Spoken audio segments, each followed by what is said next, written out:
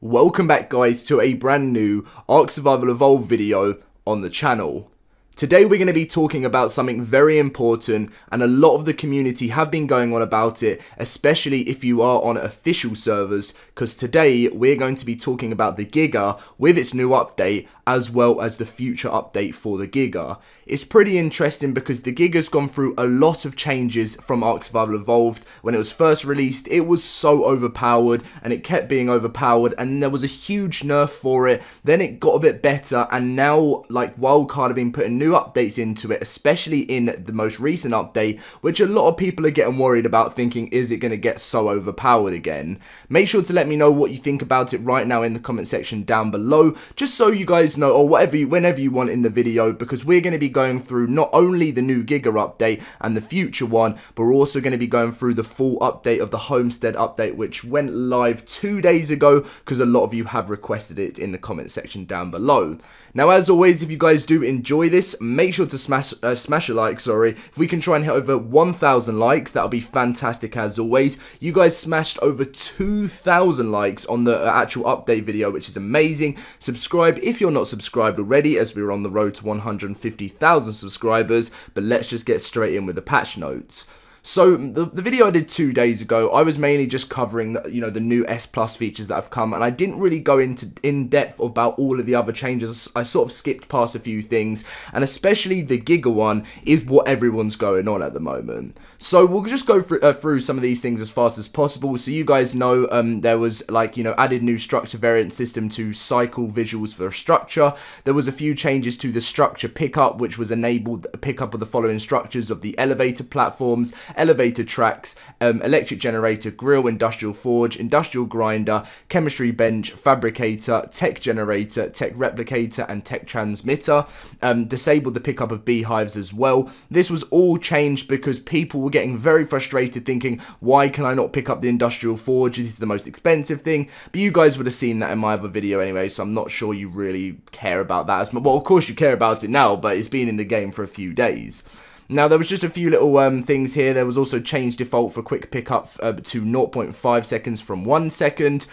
So these were just the structure additions from the S Plus update. So we had smooth sidewall variants, triangle foundations, triangle ceilings, triangle roofs, large 4x walls, which I know a lot of people, that was their favorite thing with the update. Flexible pipes, flexible electrical cables, stairs with freely swappable ramp variants, double door frames with double doors, tech dedicated storage, which was massive for the game, and fence supports. So that was everything that we covered in the main update of the video, but there was a lot of other stuff. Now, I did go through the kibble rework, but not enough, and I want to go through this, but I just feel like it would be so long. Like someone said, Dom, can you please go through every single dino, what they're going to have? And if I do it really quickly, because I want to get to the GIGA news and talk to you guys about the GIGA news, so the Aloe is superior. Now, let me just explain if you have no idea.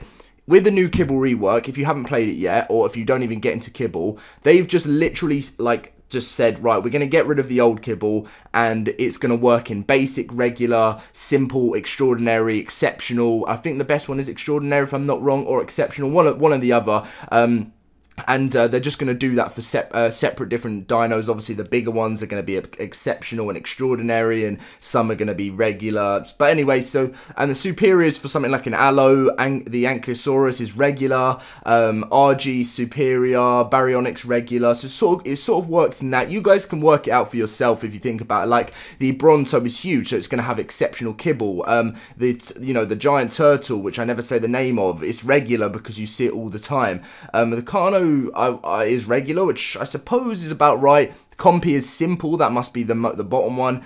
Basic is the Dillo, or the Dilo. Dimetrodon is regular, so it kind of works in that sort of thing. You know, the GIGA has exceptional kibble. Yeah, so I feel like it's a really awesome thing. They've talked about the kibble rework for so long, and I'm so glad it's finally in the game. If you are someone that works a lot with kibble, let me know what you think about it in the comment section down below. I'd be very interested to find out how it is all going down, because I've explained in like so many videos, when I'm on servers, official servers, I never touch Kibble. I'm always, you know, in my tribe, there's someone who works on Kibble.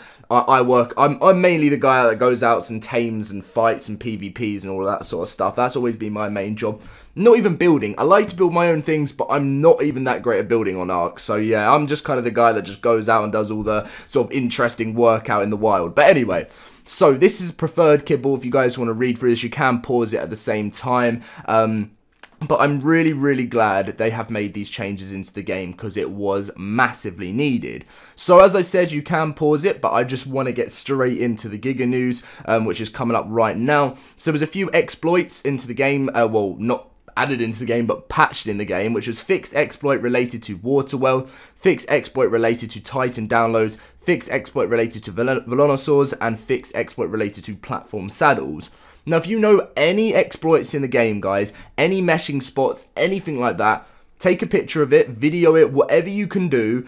If you're seeing someone do it, video them and everything like that. Send it over to support. You can find it on any websites. Type in ARK support. You will find it, and that will get patched. It will 100% get patched. In another, like, it won't be instantly patched, but if you get all the information, send it over to them. You will get a response saying thank you, and in the next update it will be patched. So just make sure you get enough information and enough proof of this thing, and it will get patched. So make sure to do that.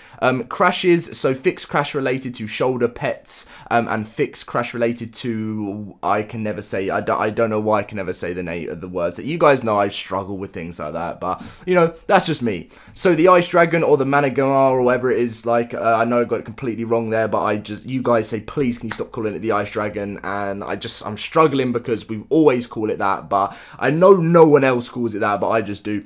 So fixed issue with the breath causing flyers to teleport, fixed forward dash not triggering constantly when spamming it, fixed freezes when it freezes a dino with a rider, the rider will no longer be dismounted but rather frozen for 1 second. Character frozen visual effect should change more smoothly. A player frozen either standing, crouching or prone can no longer change that state. Duration of frozen player characters is now a function of health and armor rating. Duration of frozen for players' characters is significantly reduced overall. Cheat spawning a dino should no longer cause you to get stuck on that dino if it dies while being frozen by the ice breath. Reduced ice breath damage by 25% and added new freeze immune icon.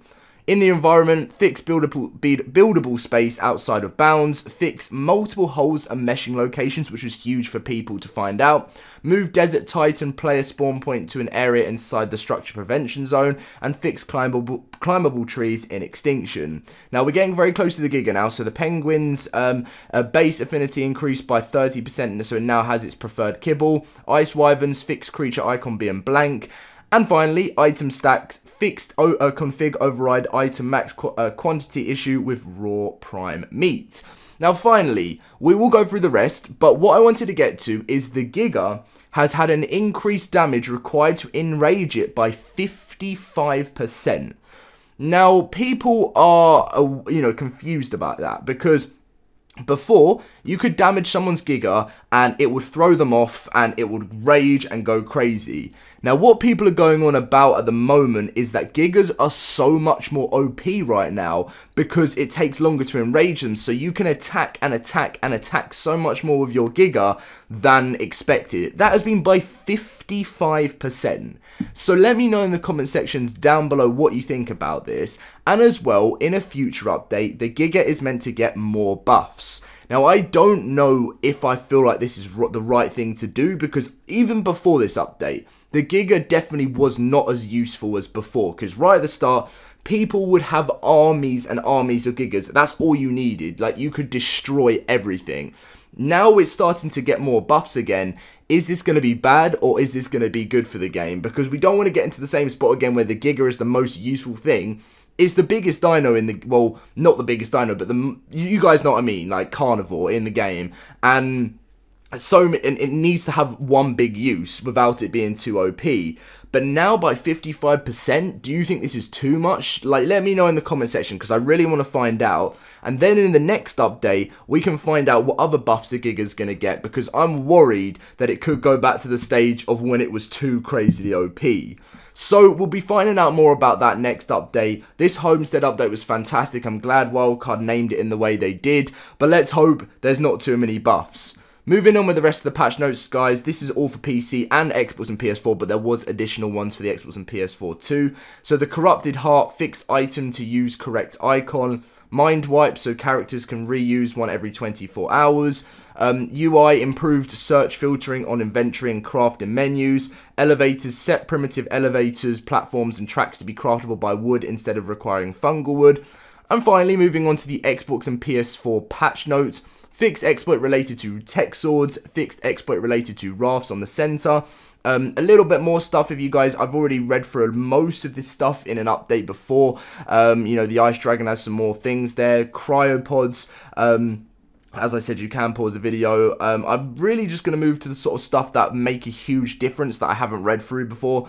Environments, reduce shadow cost of some meshes. Now, as I've made like plenty of videos on meshing, they are trying their best to sort like different meshes out to make them more, you know, not as easy to mesh for, if you guys know what I mean. They're looking for ways to stop it, but right now it's still a huge problem.